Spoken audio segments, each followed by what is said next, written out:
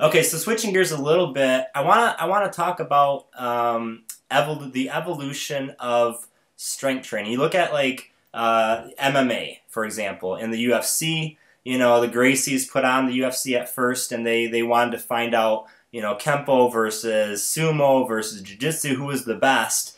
And Yeah. now we see it today. One of the most popular sports in the world, and it's taken on this evolution.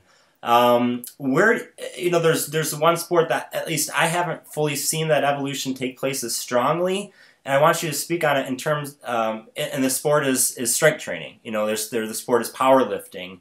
Where do you see that sport heading, and is it going to take on an evolutionary change as prominent as MMA or mixed martial arts?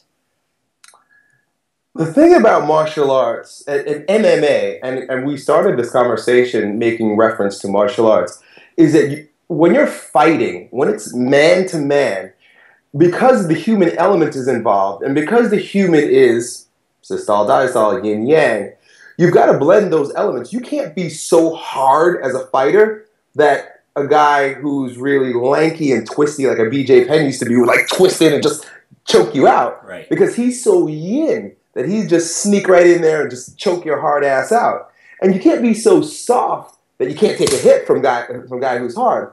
So the sport itself lends itself to balance. It's like you want to be a badass, you had better have a good stand-up game, but you had better be able to wrestle too. Wrestle's soft. Wrestling is soft, where punching, kicking is hard.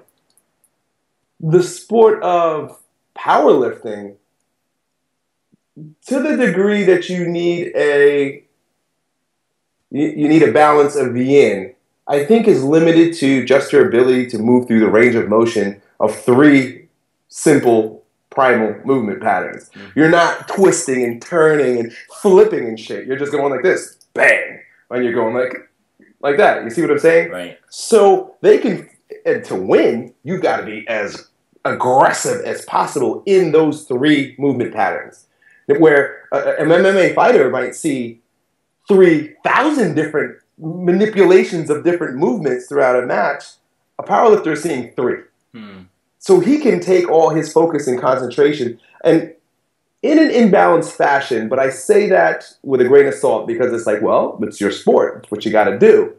In a very heavily yang fashion, they could drive all their energy, focus, and concentration into the singularity of aggression, right? Where if an MMA fighter did that, he'd be so aggressive that he'd get his ass whooped. Right.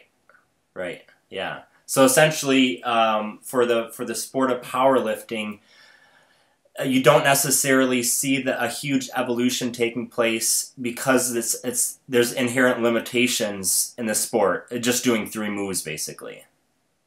The other thing too, yeah, absolutely. Another thing that comes to mind too is that the character of the individuals, the psychological character of the individuals who participate in and create the hierarchy, the structure through which that sport is presented to the world or is made available to participants, tends to take on the characteristic of the activity.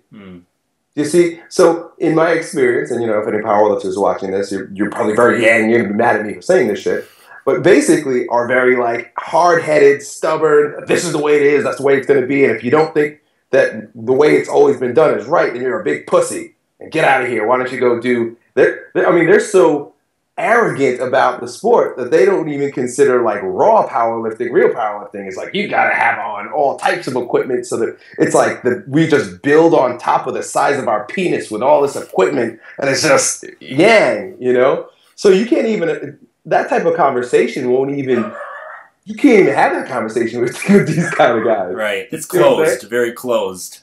Right, and I go to yoga class, right? I go to yoga class. I got these big old muscles, and I'm like, I just lifted stones the night before, and I've got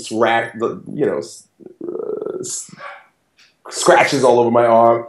And the yoga instructor sits up there, and he's a little guy with long hair, and he's so soft and yin. And the minute I start talking, he asked me some questions. He's a nice guy, we're friends, and I'm talking about weightlifting. It's like he checks out completely. Like, Mm-hmm. he's so yin, he's so Mm-hmm. soft that the minute the idea of lifting a barbell comes up, it's like, whoa, I don't even want to know about it.